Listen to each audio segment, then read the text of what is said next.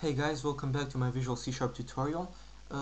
In this part I will show you how to use the combo box.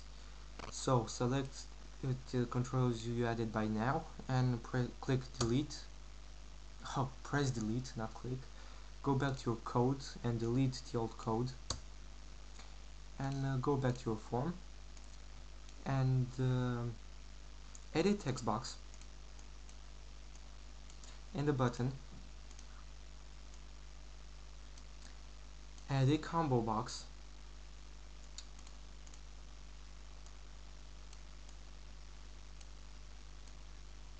and another button. What we will do is to type something into first text box. We'll click the button and this item will appear in the combo box. Once you click the second button, the selected item in the combo box will be displayed in a message box. So click the first button and now type combobox1 dot items dot add. As you can see, it works just like a list box. Textbox1 dot text. Go back to your form and button 2, double click on it to switch to its code and type message box dot show combobox1 dot selected item dot toString, open parenthesis, close parenthesis, and close parenthesis again, and press F5.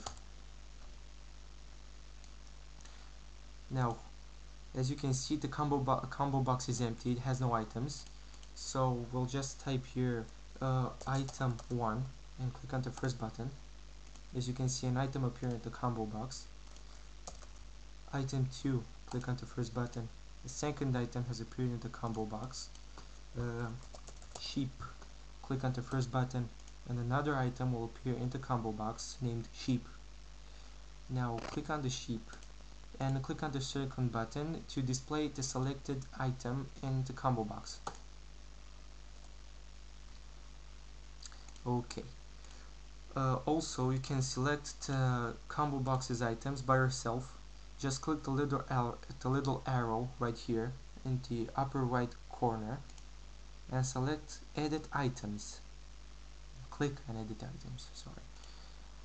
And enter the strings into collection, one per each line. So item 1, enter item 2, enter item 3, etc., other, etc., and click OK. Now debug your application and check out the combo box. It has the items you added by yourself in the application. Also, you might have noticed that the user can insert his own value here, my own value, and